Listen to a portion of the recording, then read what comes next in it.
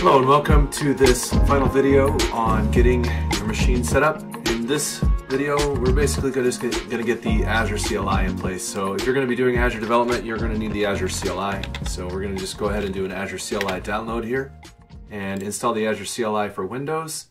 And we'll hit this install. So we're going to get the latest release of the Azure CLI, 64-bit, and we'll get this installed on our machine.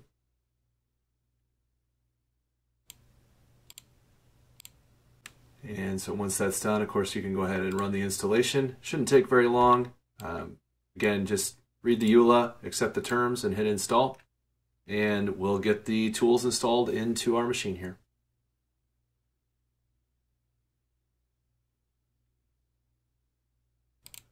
All right, so the installation has completed. So I'm going to go ahead and finish that. Now you could do this from any spot on your machine, any terminal. Typically, you're going to likely be in Visual Studio Code, so it doesn't really matter if you're in PowerShell or Bash, either one. They'll both work. If you're in Windows Terminal running it, it's fine as well. But typically, again, you'd be developing some sort of project over here, and obviously maybe not Java, but whatever you're doing. And then you would just say, I want to see AZ -- version, right? What version of the Azure CLI do I have? And hopefully that'll let us know.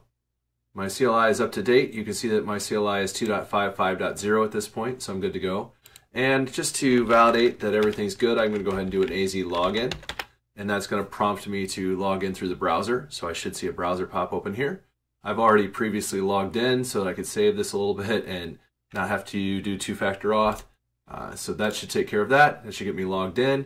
And then if I just do another clear here, AZ account show -o table. So basically just show some information about the account that I'm logged in, and you can see that I'm in and good to go. So nothing too spectacular or fancy there, but now I do have the AZ CLI or the Azure CLI ready to go on my machine so that I can do additional cloud native development against Azure from my local box. That's going to wrap up this video and ultimately wrap up the video series in general for getting our machine set up, unless I think of something and add it later. But this will be it for now. So thank you very much for sticking with me. Hope you found this useful. We'll see you next time.